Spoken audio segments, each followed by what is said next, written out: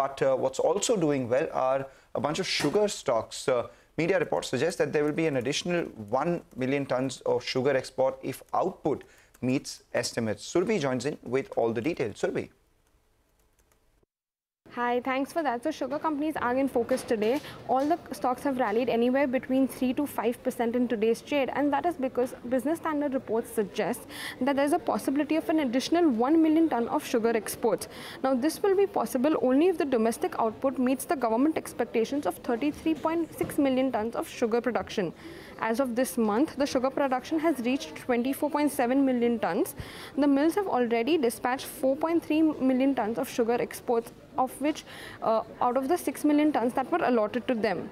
Now, the crushing operations will end by the end of this month, and the government will take a call on additional sugar exports by next month. However, our sources have suggested that this additional sugar exports is highly unlikely.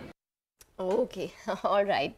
Thanks very much for that, Surbhi. But nonetheless, all the sugar stocks buzzing around in today's trading session.